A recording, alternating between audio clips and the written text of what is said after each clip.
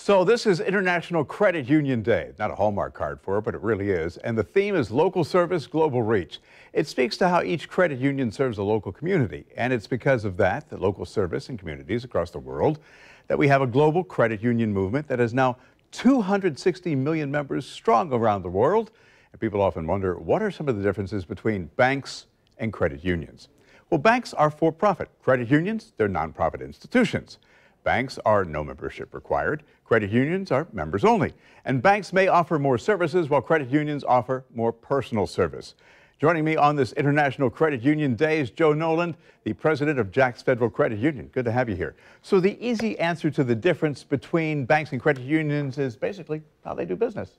That's right, Bruce. It's very simple, actually. Credit unions, we're here to serve people. That's it. We're member-owned, and we are here for one reason, to help people. That's it. You know, nobody knows what's going to happen with the economy these days. Yeah. I mean, there's so much fluctuation. But we all have to know how our credit works, and that really starts with our credit scores. You're right. So today is Get Smart About Credit, which is it's a big deal today. And I tell you, whether you have good credit or maybe your credit needs a little bit of help, the most important thing is you understand how credit works. And that's the real challenge for a lot of folks right now. You know, the thing is, people don't know what impacts their credit score. There's so many different things. There's a number of different things that make up what's considered the FICO score, but really it's payment history, length of credit, balances owed, recent activities, and something else is the credit mix that people have, credit cards, mortgages, and different things along those lines. Yeah, also the amount of money that you've got on your credit cards, the ratio to your income, all sorts of those factors. You're right. And also, you've got the FICO score. There's also another score that you find out when you go ahead and you apply for a mortgage or even a car loan. You're like, well, what's that score? Well, you see beside the FICO score? Yeah. Yeah, well, you know, I actually found out about this when I went to apply for a car loan. I'm like, that's not my FICO score. That's another score. So, you know, sometimes you got to really do your homework and find out what's going on. So I'm going to go back to the basics in a minute, but so there's the FICO score, which is a predictive analysis on a consumer's behavior to make the repayments. So if you're applying for a car or you're applying for a mortgage, the way they pull the credit may look different. That may be what you're referring to. Right. So from an overall standpoint, if you use karma.com or something like that, they pull a different score as well.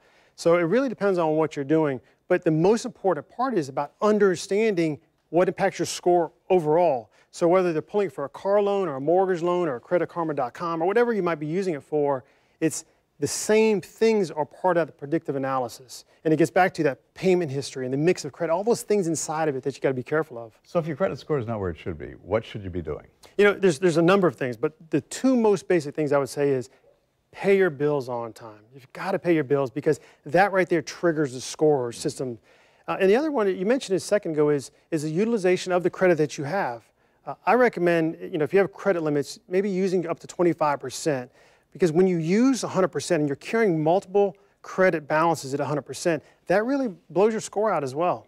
And here's a novel idea. Maybe use cash. That makes it a lot easier to manage your credit score as well. I do want to say, though, probably the biggest tip I would share with the viewers is this. Check your credit report. It's free. Yeah, and there are 3 credit reports that are available. There are. It's actually a law where the credit bureaus have to provide you, at your request, your annual report. I would say get it for free, sit down with a highlighter and just mark through it. Mark through what looks strange, what you don't recognize.